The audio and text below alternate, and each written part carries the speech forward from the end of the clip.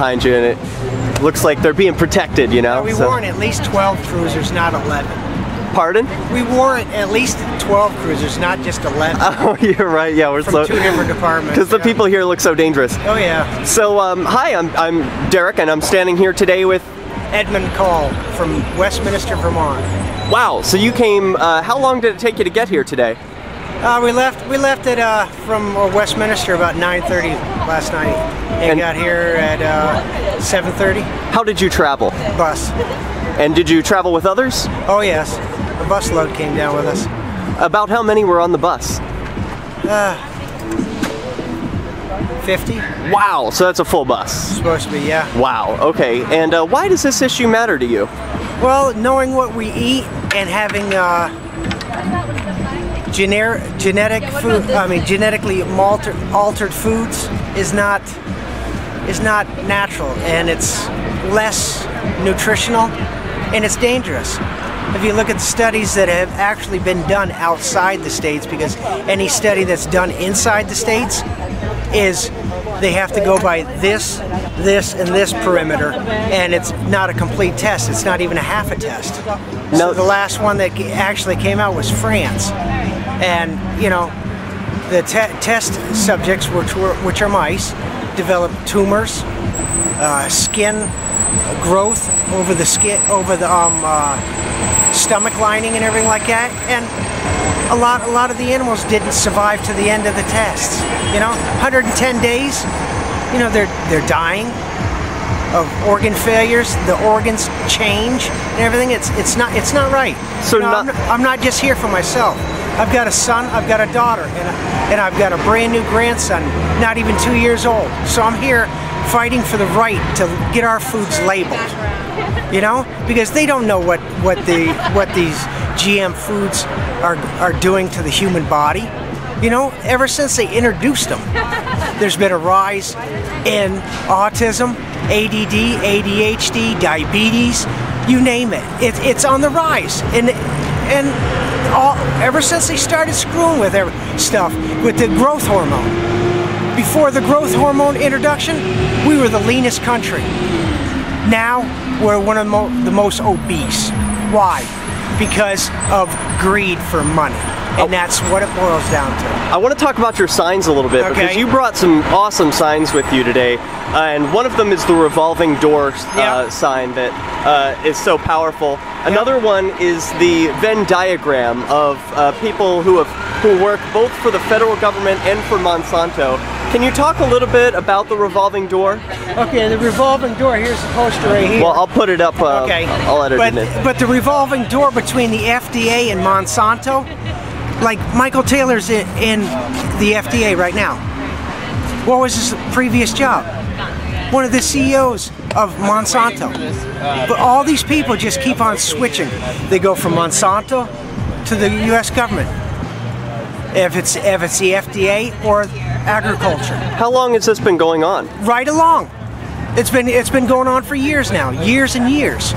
You know, it's ridiculous, because the government is supposed to be here to protect us, protect the citizens, and watch out for their health and welfare. How can they do that when the people that are in the offices right now used to be over there, and vice versa? They just swap. All they're doing is swapping jobs. So would you say there's a conflict of interest? Oh, the biggest conflict of interest ever.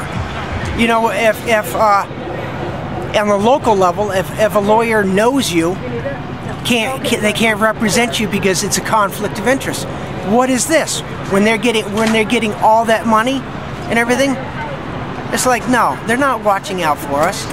They're just doing whatever. And when we get a hold of it and start raising awareness and making it everybody aware of what's going on, they feel the pressure. So what do they do? Like aspartame. Yeah, okay, main ingredient of rat poison. It's in all the sodas and everything, right? So what's their answer to it? They're changing the name of aspartame to something else. It's like, they're not fixing anything. So if this doesn't work today, and the FDA refuses to label GMOs, what do you think is the next step? Well, right now in Vermont, we got the Vermont Right to Know bill. up there for labeling foods. I'm not familiar. Can you tell me a bit about that? It's labeling of food products in Vermont. If it contains GMO, the label needs to say it. We're pushing on that. So Massachusetts is starting. There's over a dozen states that are doing it right now. It's just picking up momentum. More and more people becoming aware. More and more people pushing.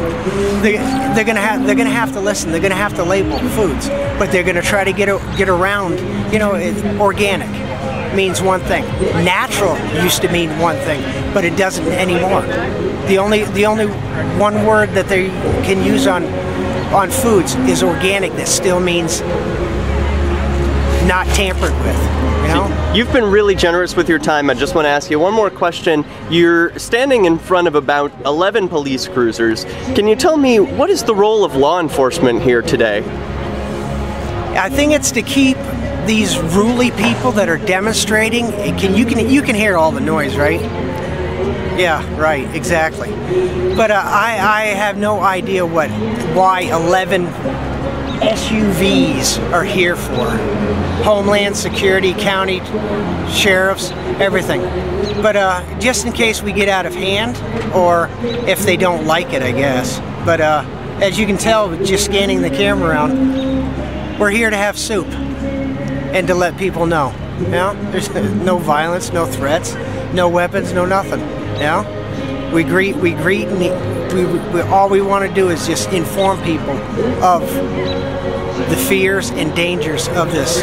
And if there was no dangers or anything, then like Monsanto, why do they patent it?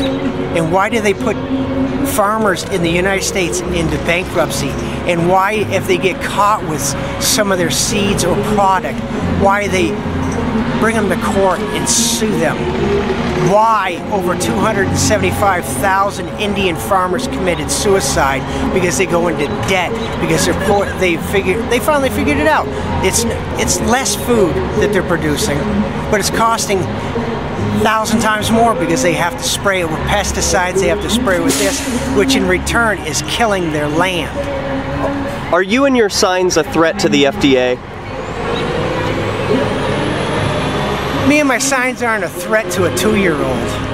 We're just here to inform them, inform people, and let people know what's going on. That's it. Thank you so much. Thank you. This is perfect. Listen.